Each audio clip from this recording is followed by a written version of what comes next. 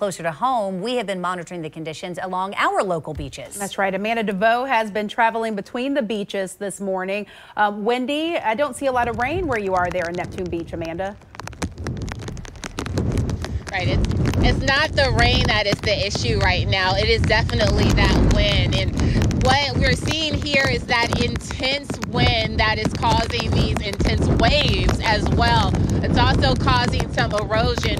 We in fact saw some trucks here at Neptune Beach trying to push that sand back toward the beach so that it could kind of keep that erosion at bay. But again, right now you can see that this wind is intense. We've been to all three beaches. Again, Neptune Beach, the third beach that we have made our stop at. And as you can see, that wind is really, really strong. And in fact, as that sand kicks up from that wind, starts hitting you in the face, feeling kind of like many shards of glass that are hitting you in the face. Very intense. In fact, with the wind is so strong that you have to make sure that you're anchored in place so that nothing happens to you. But in fact, some people may have gotten this alert on their phone.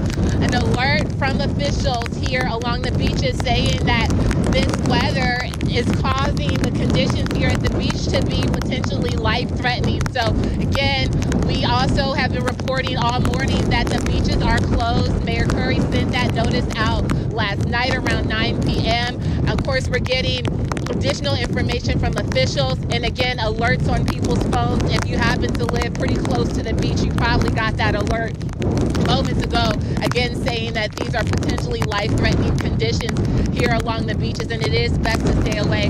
Now we have seen some people come out here from here and there trying to check out how strong these waves are because of the conditions, because of the strong winds. It is not recommended to do that, but again, people just want to check it out for themselves. So I'm just going to have you take a look and see how this wind is doing here. Again, very intense here at Neptune Beach. It's been the case at all three beaches, in fact, but definitely you can see how the wind is affecting things here. Again, no rain, but again, that wind is kicking up some of that water from the ocean here. And so that's what's hitting us in the faces and causing us to get wet. But again, you're not going to see it coming down. You're just going to see it, that wind causing that here. So again, strong winds causing some issues here along the beaches. Again, officials do not recommend you come out here. Just make sure that you stay inside. So until this storm passes. But again, just keep in mind that you're going to experience these very, very strong winds. Again, it's starting to push me away, so I'm going to toss it back to you. But I'm live here at Neptune Beach. Amanda DeVoe, Channel 4.